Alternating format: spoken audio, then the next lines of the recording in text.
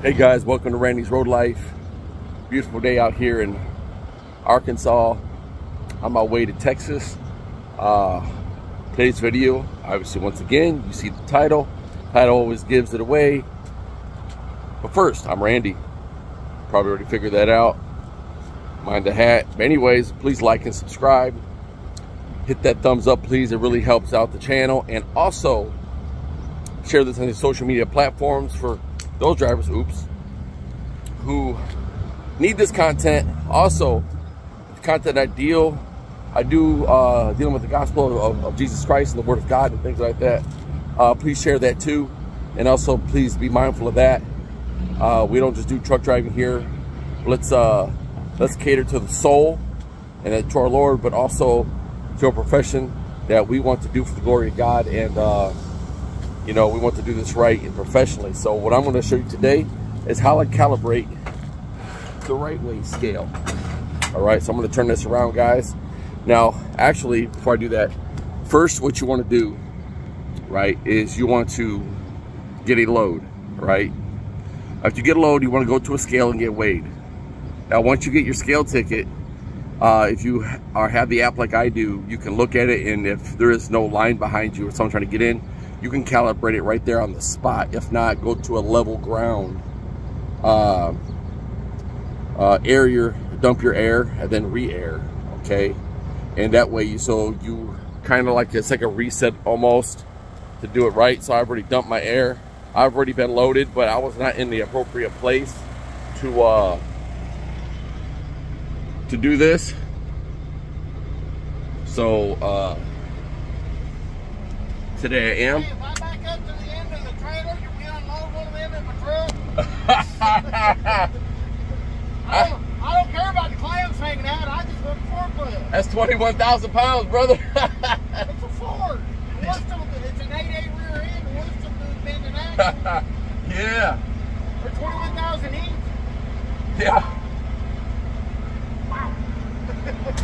Well, they do have to pick up paper rolls that are 6,000 pounds. Well, we haul big things, so. You have a safe trip, buddy. Be careful. Have a blessed day. Texas. North or south? Texas. What route are you taking? Just 67 to 30? Yeah. Yep. I'll tell you, I don't know if you're familiar with it, but Little Rock. Yeah. When you get down to the south side of Jacksonville, where the 440 loop is. Yeah. Run that around instead of going down 30. You'll get around a lot faster and a whole lot less traffic. Yeah, that's what I do. I run the 440. 17 and a half years is one of them drivers. Oh, awesome, brother. That's great, man. And I had to have rotator cuff surgery. Ouch. So, yeah, they're trying to get me healed back up, get me back in one. Well, I mean, leave it up to God. He knows how to do everything. He has the power to do everything and anything. Yeah. So, give it to I him. just wish he'd make my shoulder quit hurting. Well, yeah, you got to remember the Apostle Paul was in more pain than most. And Lord let him go through his pain. But in the end, we get the glory. So, remember that. I will. Yeah. Thank you very much. You have a great day. You too, brother. Be Nice safe. to meet you.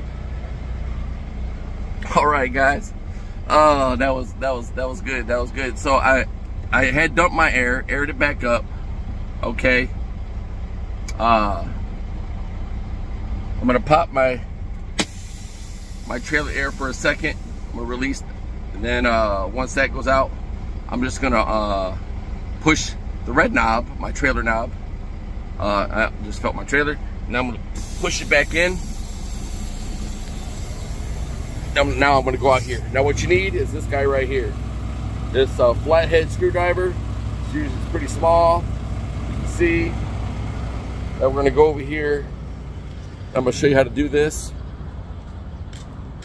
I love encounters like that. I'm gonna turn this around so you can see. Here it is. This is the mechanical version. This is pushed in. You want to pull this out. See that? Now that is not correct, right? I'm not over 34. I'm just over 32. So what you want to do is, see this little screw right here?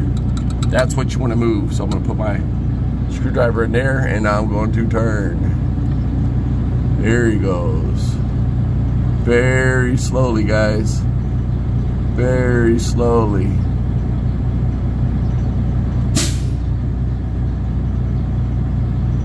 That's about right. Boom. See there? Just over 32.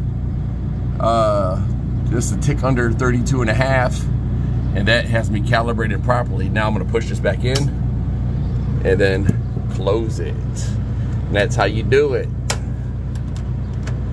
This is Caracas Transportation. Brand new Wabash trailer. They got several more brand new trailers. I love this trailer, guys. Has lights all down the side of it. They all blink when I hit my turn signal. I have two toolboxes on this.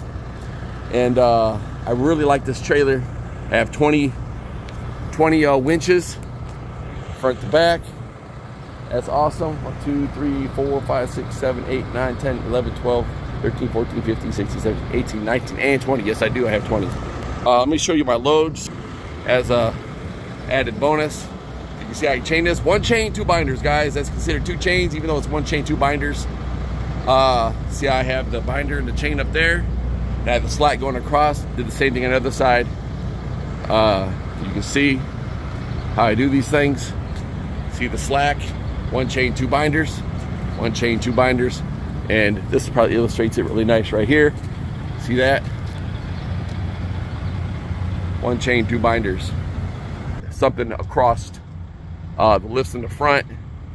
Those probably hold paper or something of that nature. And so, hey guys, this is, if you're gonna do it right. And that's important. Don't do half the job right. Do the whole job right. It's vitally important. And